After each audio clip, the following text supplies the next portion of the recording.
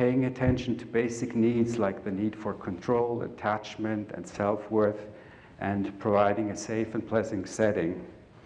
That may sound sort of a wellness program, but I think it's very important that people have a really good experience. This gives them hope and reassurance to then eventually face the more problematic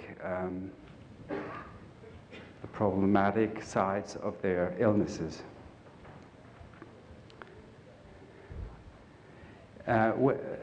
Eventually, in all patients, some difficult issues arise, and then the role of the therapist is to provide a maximum of reassurance and support in phases of confrontation with the trauma.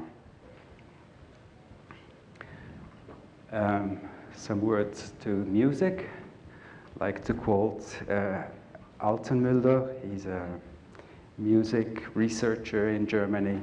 Music is the strongest non-pharmacological stimulus for neural restructuring, powerfully affecting the limbic system, leading to the release of endorphins and other hormones in a way exceeded only by sex. So music is really a powerful tool if you use it in a therapeutic manner. You must keep in mind that music transports specific messages by melody, rhythm, and lyrics, and thus influences feelings and mood. It provides a handrail function when people get disrupted. They can orient on the music. We didn't use headphones. We listened to the music too. So it helps us to hear how the music arrives with the patients, and we hear it too. It's a funny thing that music we know when we play it, and it's not appropriate. It doesn't sound right. It sounds sort of, and it gives us a clue on where the patient is, and if he's actually listening to the music, and if it is appropriate. We adapted the music to the phase of the experience, and we made the experience that pieces of music have to be at least 4 minutes.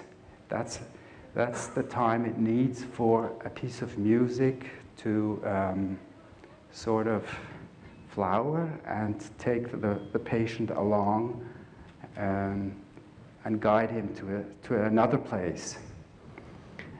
We preferred slow and flowing music, and I made each evening after the session a take-home CD of the music played during the day, so they could listen to it and sort of tune in again in the weeks after the session. It was great. It was really appreciated by the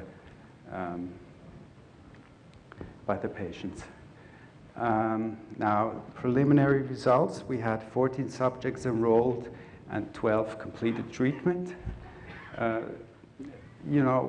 Switzerland is quite a safe place, and in terms of PTSD, boring.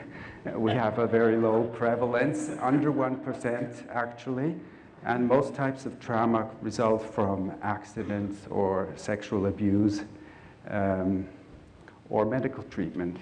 It's quite unknown that medical treatment can be very painful and frightening, and people get traumatized during operations, waking up, for example, or painful experiences, or being extubated after surgery, choking, and things like that. We had 2 dropouts. The one was a man from Turkey who had a severe work accident, and after 1.5 hours, he sat up and said, "I don't want this. Stop it." So we were flabbergasted. We didn't know what to do. And he wanted to go smoke on the balcony. We let him. And afterwards, we went on a long walk with him for three hours outside of the office to get him down. And during that time, he talked a lot about his family and what happened to him and about his distress. But he decided to quit the study. He dropped out. And surprisingly, from the time that he decided to stop it, the cultural thing came in. He would ignore my wife completely. Turkey is a very patriarchal society, and he would orient only to me as a man. He wouldn't talk with her. He didn't talk to her with Verena anymore. I think the cultural reason is probably the one why he dropped out. We couldn't handle the situation together. The other one was also a woman from South Africa who experienced apartheid, and she had a full-blown MDMA experience on placebo. And it was too much for her because it didn't provide support for her, enough MDMA support, so she also decided to quit. Okay, I'll try to fasten up. 6 subjects have completed the 1-year follow-up, and we saw that they had a mean reduction of 35 points. The 2 additional stage 3 sessions for 3 subjects did not lead to additional improvement of CAP scores. And we have the impression that active placebo does something to some patients. It seems to activate traumatic memories in some subjects without providing the full support. The double-blind works with better with active placebo. In one case, both therapists and patient were completely fooled. Until the end of the trial treatment, in the 2 active placebo subjects, we were uncertain, and in 1 full dose subject, therapists were uncertain, and the patient was completely fooled. Now here are the results. We had a mean reduction of only 14 points. This was quite a bit disappointing for us because we worked hard with them. There's a great stray of a statistical, how'd you say, variance of the results over here. And you can see that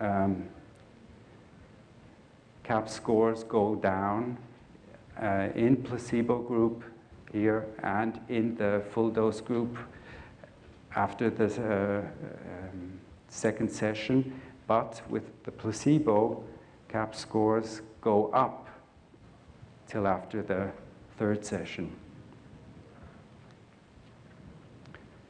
We didn't reach significant values. The P was under 0.1. The PDS showed significant values in the p-values of lower than 0.05. And I'd like to give you just a short case vignette.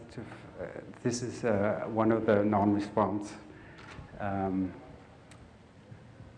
patients. It's a 33-year-old man. He was on disability insurance since the age of 18. He had a difficult childhood, and his main trauma was a motorcycle accident at the age of 18 years with whiplash injury, a complex fracture of his left leg and knee. And he stayed in and out of hospitals for nearly 3 years, and after experiencing a near-death experience after one operation, he was later on traumatized again. I'll skip that. The results, he didn't improve in CAPS. After 12 months, the referring therapist, quote, told us he was more open, responsive, changed for the better, and EMDR worked better. Quote from the patient, MDMA is the first psychotherapy that I feel works. I notice things changing in my body and how I'm less tense. I know I am tough and resistant, but with MDMA, I was able to let my injured leg be touched for the first time without fear and tension. I have hope again. Then, after this period, we got permission to give him 2 additional sessions. This is the subject who wrote to the health authorities.